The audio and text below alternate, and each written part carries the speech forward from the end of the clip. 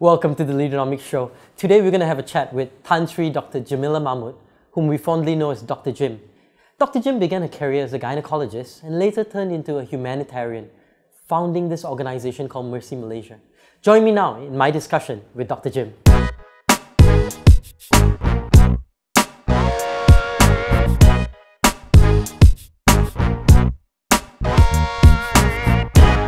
Dr. Jim, welcome to the show. Great to have you here with us on the Leaderonomics show. Thank you. Tell us, this show is really about leadership. Tell us how you became a leader. Well, I think every time people ask me this question, I kind of have to pause a little bit, because when you describe and decide that you're a leader, I guess you only are a leader when you actually have followers. Mm-hmm. So when did you get followers? I think from a very young age, I've always had people sort of working with me and me kind of, if you like, leading a team, whether it was in a society or a club. But I think in the humanitarian sector, certainly, being the founder of an organization like Mercy Malaysia kind of puts me in a leadership role. And because there were people who actually believed in the cause and followed it, automatically, I guess that's the leadership role that I played. Yeah. But were there any defining moments in your life that enabled your leadership to come out to light? In fact helped define who you are? I think it was from very young. I come from a very strange, diverse kind of family. I lost my father very young when I was 11, and my mother, for some reason, even though I was the youngest child, had always entrusted me with some money that I would take down to Singapore to visit some of our relatives who were there, and she would make me go down and make sure that the children had school books and shoes and whatever.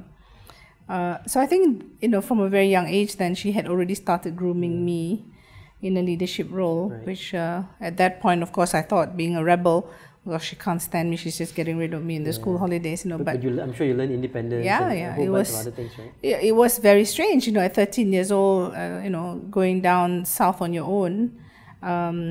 Those days you don't have mobile phone. And really on your own, right? I mean, there's nobody, on my right? Own, yeah. Put yourself in the train and you're down there. Yeah, and someone picked me up on the other side, and then, staying there for a couple of weeks, making sure everything was okay, and then coming back.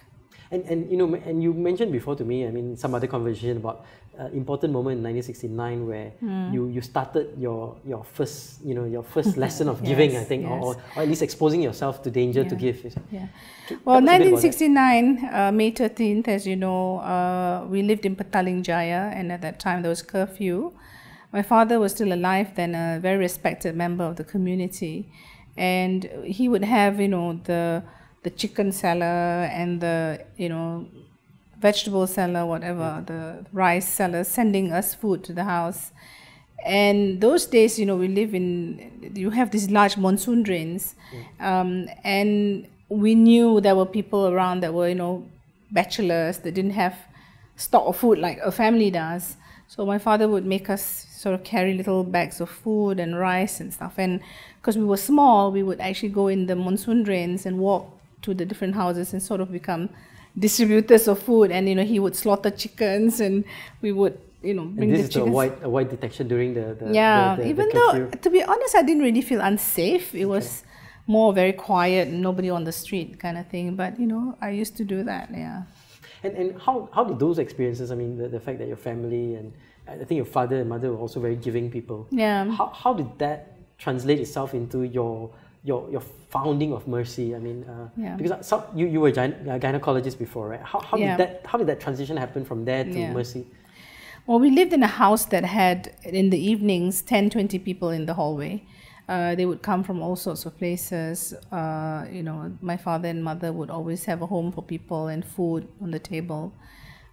So I think it was all my life I've always wanted to become a doctor, and also be a doctor that would actually do good. But how it's like in Malaysia, you get onto this treadmill of a rat race that when you finish your medical degree, you go on to do a postgraduate degree, I was an academic for a while, and then got tired of that, went to private practice, got very tired of that because, not just tired, I got very disillusioned, to be honest. And then, you know, said, why am I not following my heart, that I really wanted to be a doctor for everyone? And, you know, at that point, I decided that one way would be to be of service in crisis. And it's always something I wanted to do, but no opportunity when you were in the government service. So I think being in the private practice was a huge blessing. You know, you have some savings and then you can just start this. But of course, I realized very soon that it was a full-time job. I couldn't just be a doctor and then be a part-time humanitarian. I think the tsunami was a tipping point where I had to decide. So I think it's always been in me. It's just that you never really know when to take the dive, you know, and take the risk that this is a huge career change. And you ran Mercy for quite a long time, right? Almost a decade, right? So 10 years, yeah. 10 years, right? I mean, what were some of the lessons or the hard truths that you learned running Mercy? I mean, it must not have been that easy, right? No. I mean, you make it, I know every time I talk to you, you make it sound like, oh, it's such an easy thing, but I'm sure there's some great lessons that you learned from running it, right? Well, first of all, I don't think it was that hard. I think it wasn't easy, but it wasn't impossible. Okay. You must remember I come from a background of being a medical professional. So I have no training in management, in finance. And when you run an organization, you need to have all that. Yes. But the good thing is that I was willing to ask for help. Okay. And I always, you know, readily asked for help. My family came to me, friends, you know, who were really very, you know, smart people who were in the corporate sector and, you know, who would just always be there for me. And I think the biggest, you know, decision I made then was, if Mercy Malaysia was going to outlive me, it needed to have very solid foundations and a good organization structure. And therefore, I reached out to, you know, the private sector to support me in actually doing an organizational audit and actually setting the framework for how, you know, Mercy Malaysia is going to outlive me. And and I think that's been probably one of the best things I ever did, was actually say to donors, don't give me money yet. Just make me a strong organization and then give me money. Okay. So that was the foundational building blocks that you set in place. I mean, we started as really a voluntary organization. When we started Mercy Malaysia, everyone paid for their own airfare. We would go to, you know, to war zones or to disasters, paying for our own airfare and not earning a single cent. And, you know, the organization would just make sure you had food, you know, and some security and transport, logistics, whatever. But you know, later on we realized that we had to be a bit more professional as an outfit because we were growing, and then, you know, developing the systems that followed. So, you know, we started because you know, this for me at the time, I said, this is my gift for Malaysia, this is my legacy. I want to build an organization that provides a platform for everyone, irrespective of race, religion, color, to come together to do good for others who are also irrespective of race, religion, culture, boundary, whatever. And I'm very, you know, I'm very, very adamant that development is not about infrastructure alone. It's not about economics. It's not about a better GDP. It's about, you know, human capital development. It's about global compassion. It's about, you know, a world now that is so globalized and so interlinked, and we need to plug into that and be at least, you know, conscious that whatever happens in country A does affect country B, and, you know, you become a developed nation when you're able to give. So I guess, you know, I saw development from that perspective. Okay. You know what? I mean, you talked a little bit about setting up the foundation, but I think one of the hardest things to do, at least I feel, is to let go of an organization when you've reached a point where you've rested enough and it's time for somebody else to take the reins. How did you let go of Mercy? I mean, how did you, tell us a bit about the struggle and also a little bit in terms of why it was the right thing and how you went through the process of moving on and handing the mantle over. Well, the letting go was not difficult because it was never about me. Okay. It's always been about setting a platform for the nation. And you set that up front inside you. Inside me as well. Because Mercy grew successful and it's easy to absorb that success as part of yourself. But it's never been about me. I think the biggest wake-up call for me about succession was after Iraq, you know, and as you know, I got shot in Iraq, and, you know, there was a near-death experience. Then I brought the whole team together and I put it on the wall in a life after gym, and I said, what happens if I died then? Would the organization just collapse or would it continue? So we need to think now about life after me. And I think that was 2005 and 2004. So I said, well, then 10 years, 2009, I will step down.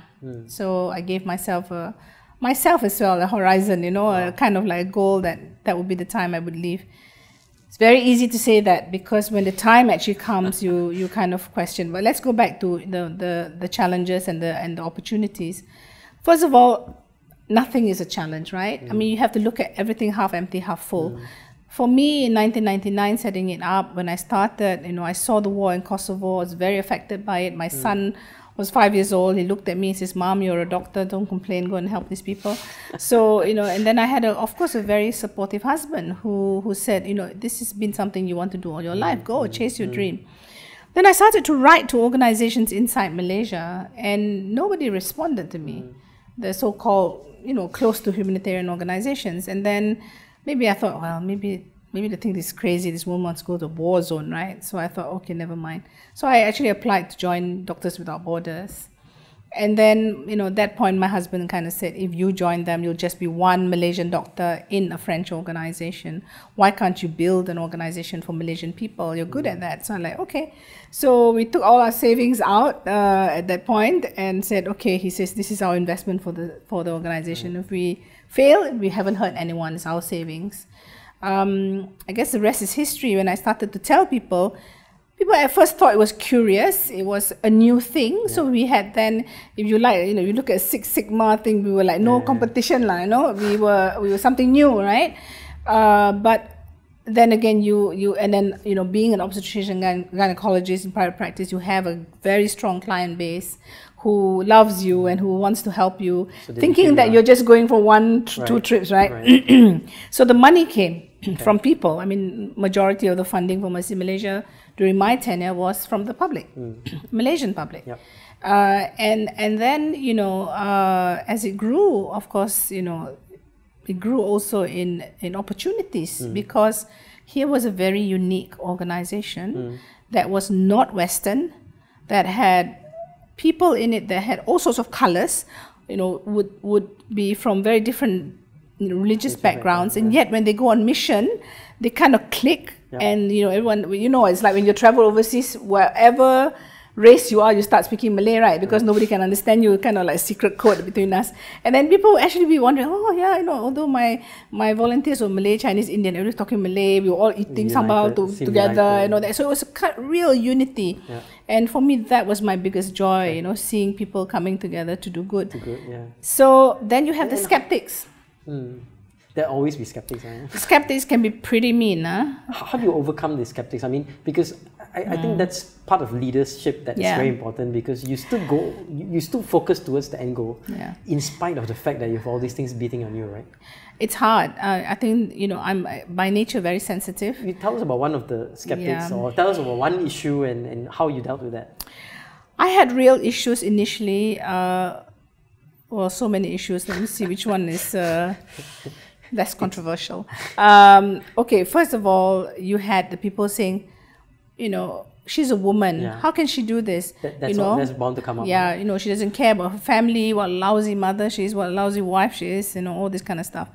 And then, that was easy because I had a husband and family who would just say to me, no, we are very proud of you, we want you to do this, forget about that. So that's not so difficult.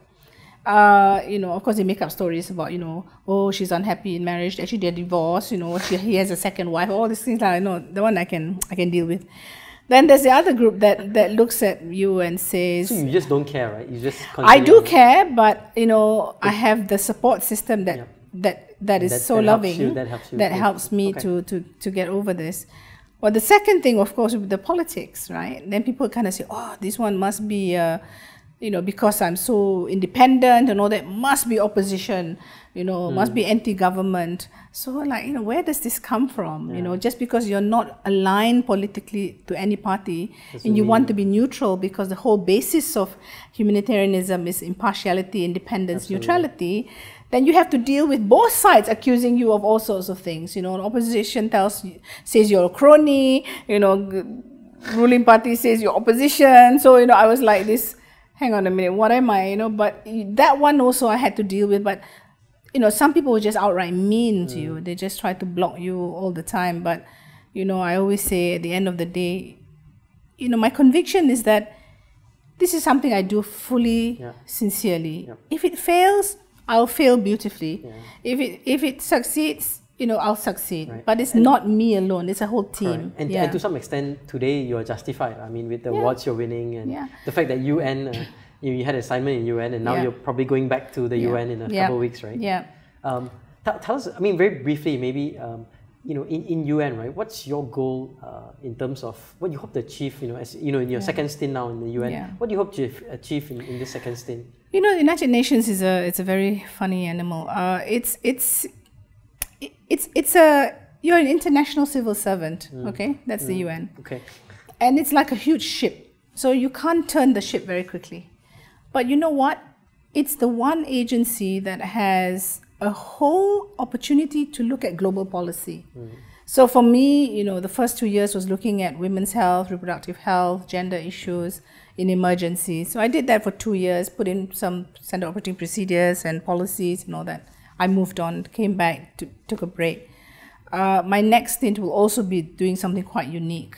Also in the women's space? No, it's in the humanitarian sector. Okay. So again, you know, I will never take a long tenure. I'll do it for 2 years, 3 years max, and then, you know, take a break again, because I'm not interested in being a long-term UN career diplomat, but I want to go in to do things that can change how things are done in future. So I think for me, it's about how do you influence policy and see that turn into some kind of action and then leave and do something else. Yeah. Final question. You know, what advice would you give young people out there who look to you and are inspired and say, I want to be a woman of, you know, just like Dr. Jim, you know, I want to be successful. What piece of advice would you give someone just coming out of school or university? I will say to them, number one, they can be far better than me. And the second thing is, you must always be very sincere in what you do, and you must be convinced and you must be passionate. I think the day you wake up and you want to go to work and there's no fire in you, you better think about stopping work and changing it to something else. I think nothing is impossible. Chase your dreams, but chasing, you know, vision without planning is really hallucination. Yeah, it's not worth. You have to realize that the pieces have to fit. And for the pieces to fit, you have to really take time to understand the environment. And it's very, very important to network. It's very important to build many, many friends and alliances around you. You will always have enemies, but we can only hope that for every, you know, 10 friends you have, maybe you have one enemy. It's okay. You know, you have to realize that at the end of the day, it's not about you. It's about the cause. It's about what you're doing it for.